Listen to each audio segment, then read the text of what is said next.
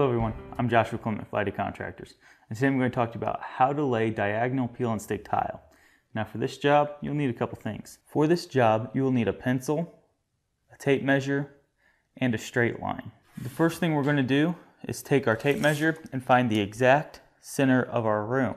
We're going to put a little X there, and then depending on where exactly you want the diagonal to go, if you want it from corner to corner, that's where you're going to put your line. So we're going to go from corner to corner. So we'll take our straight line, put it in the corner, and right to the X, and put a line there.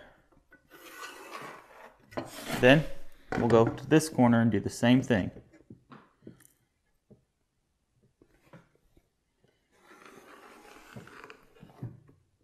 You don't want to use a chalk line on this. The reason being is that chalk will actually prevent the peel and stick from sticking to the floor.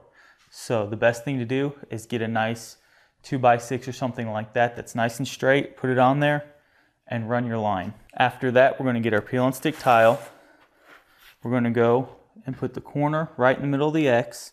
If you want to, you can put a line the other way, but it's not necessary.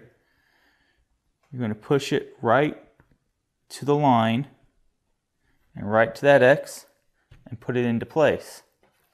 Then you'll take your other one, peel it off,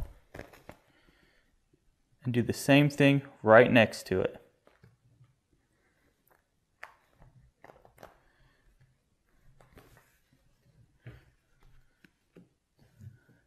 And then you'll continue on this side, and this is the epicenter of the entire project, right in the middle of the room.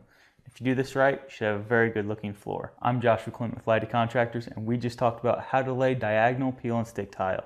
Thank you for watching, and good luck with this project.